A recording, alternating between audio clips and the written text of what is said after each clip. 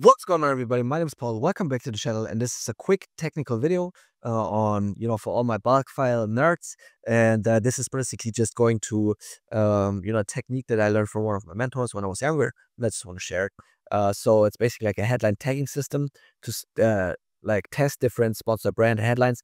When we stay with the Pareto principle, like mental model, that is probably more like the 80% of actions that lead to 20% of the results. So right, with the 20% of basics, you achieve 80% of the results. But if you want to get the last 80%, like if you want to get like the last 20% of performance out of the account, which is like the other 80% of the actions, then you have to do this split testing because and we think then it's linear, right? We always think, okay, um, the last 20% are going to be linear, right? But it's always, like, from my experience, exponential because the if you, for example, if you look at the sales on helium-10 in a industry, like the top sellers will always have like 80% of the revenue, and the rest will always have like 20% of the revenue. Like, it's a rule of thumb, right?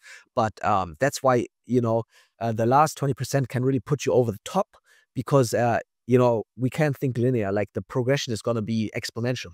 So yeah, this headline tagging system is linked down below for you to basically copy it.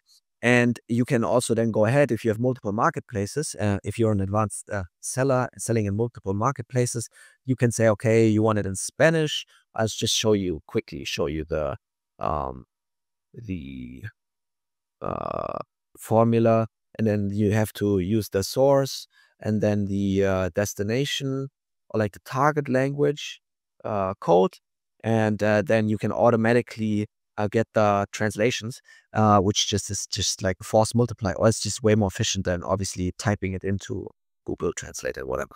And so the reason why we brought up permutations and combinations is basically because we want to find the most effective combination of creative and headline, and that is really only being done through testing it